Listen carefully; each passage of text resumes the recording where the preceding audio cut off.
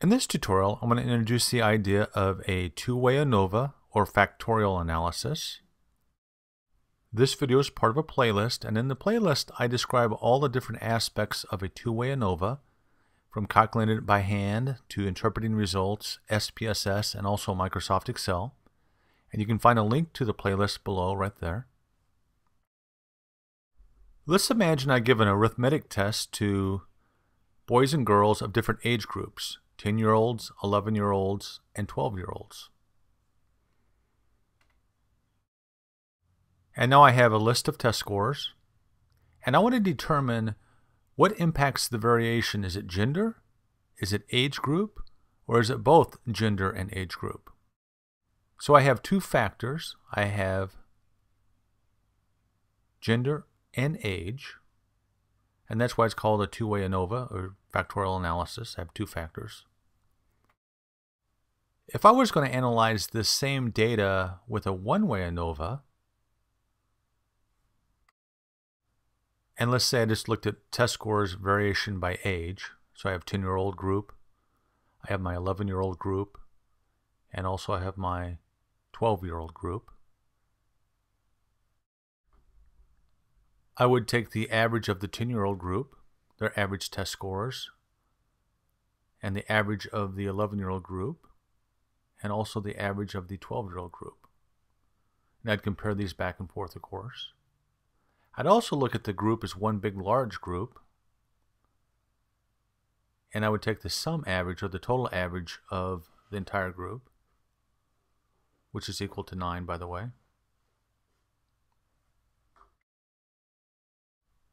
And in the end, I would take all these averages and I'd build a little table of just averages. Let me organize this. Let me move this around a little bit.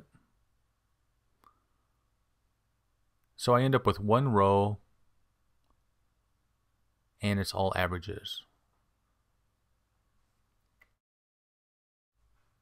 In the end, I just have a row of data, all averages by age. Now in a two-way ANOVA, it's different. It's more complicated. So let's imagine I want to analyze my data by age and gender. So I'll put everything back, and let me put my test scores back in for the 10-year-olds, 11-year-olds, and 12-year-olds. Now I have everything the way I like it.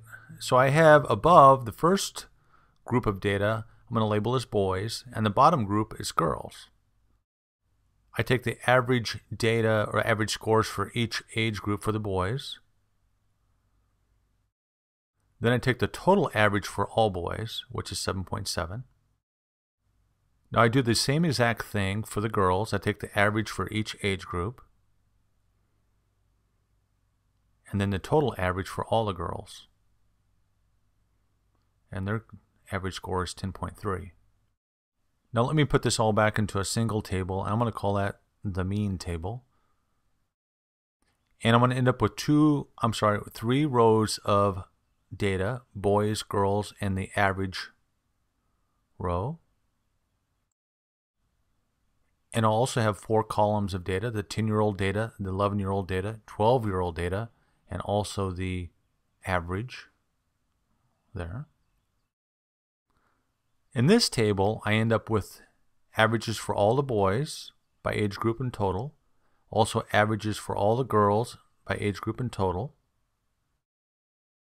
I have 10-year-old data broken down by gender and total average, 11-year-old data broken down, and 12-year-old data broken down.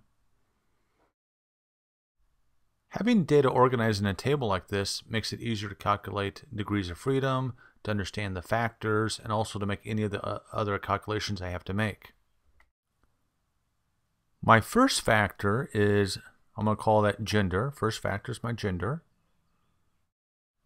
My second factor is age.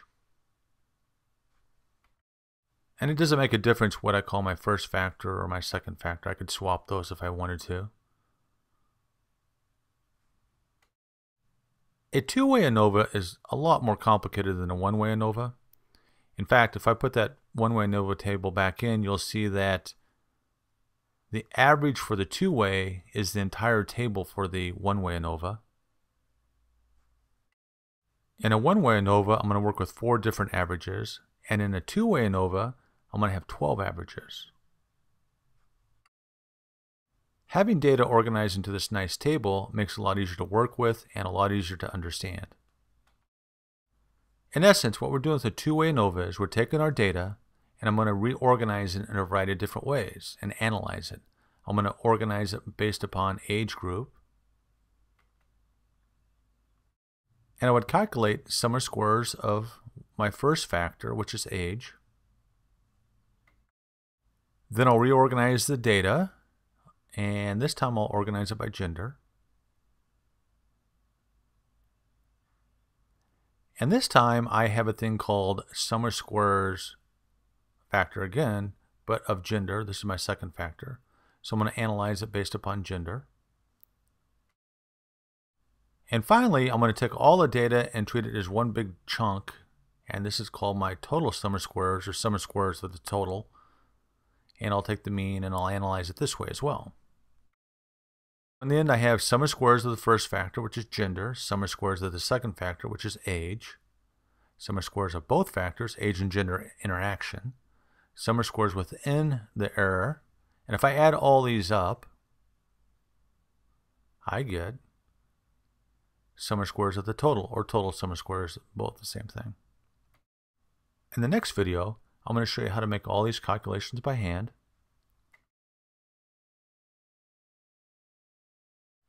In subsequent videos, I'm going to show you how to calculate the F ratio and also how to calculate degrees of freedom. I'm also going to show you how to interpret the results, how to come up with a rejection region. If the F ratio is in the red area, we reject the null hypothesis. If it's in the green area, we fail to reject the null hypothesis. The first hypothesis we're going to test is gender will have no significant effect on student score. The second hypothesis is age will have no significant effect on student score. The final hypothesis is gender and age interaction will have no significant effect on student score. So up next, I'm going to show you how to make a lot of calculations by hand if you must. And again, the playlist is right below. I'd recommend you go through the videos using the playlist. As always, share the knowledge, share the love, Facebook, Google+, Twitter. Comments, questions, links below. Don't forget to subscribe.